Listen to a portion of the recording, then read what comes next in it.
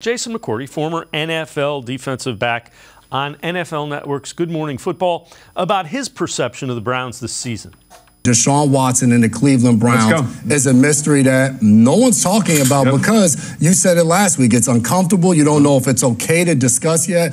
But you can discuss the football side of it, and now Watson's going to be back. Last year was only a few games. It was hard to figure out what he was going to be because the last time we saw him was in 2020, a full season with the Houston Texans. And when he was out there, he was actually a really good football player. When you go back and you look at where he ranked amongst quarterbacks in the NFL that year, I mean, look at that. Everything is in the top 5. Any stat you want to look at, it is right there. Deshaun Watson's only 28 years old going into this season. He'll be turning that in September. And this is a Cleveland Browns team where in this division, all we talk about, deservingly so, is Lamar Jackson and Joe Burrow. We said, all right, Kenny Pickett's on the rise. Let's see what this young guy's going to be.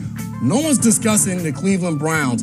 And this team has Nick Chubb, they have David Njoku, they have Amari Cooper. They just signed Elijah Moore, traded for him for the Jets. They have weapons, and if Deshaun Watson can get back to form of something similar to what he was in 2020, this is the mystery that I'm going to be looking at for the season because it's going to be a conversation that we have to discuss from a football standpoint and what the Browns can do, and if they're going to be a possible team in the playoffs late in the season, especially in the division with the Baltimore Ravens and the Cincinnati Bengals. And Quincy, you look at those numbers from the last full season Deshaun Watson played, they're pretty eye-popping. Oh, yeah. I mean, he was one of the top quarterbacks in the league, right?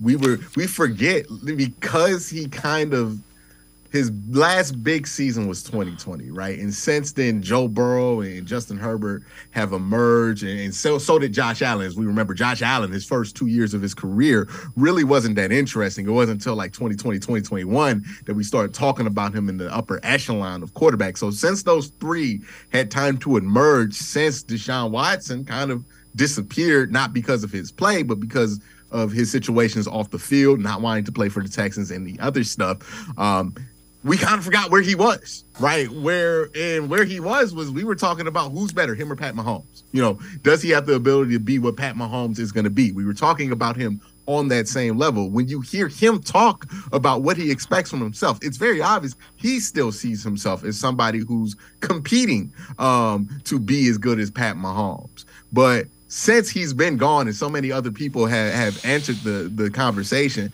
it's up to him to reestablish his name back in there. But that's who he was. I mean, look, you don't just trade 3 first-round picks for just anybody, right, at the quarterback position. You know, the Browns had somebody who people thought was a regular level starting quarterback in Baker Mayfield when they made the choice to move on to get Deshaun Watson. It's clear of what they think of Deshaun Watson, which is he's a clear upgrade. He's one of the upper echelon quarterbacks, and they believe he could be elite in the right situation, not just good enough to win. And, you know, it's interesting to see where he's at now. It'll be interesting to see where he's at the end of the season, but definitely he has a lot to prove this year.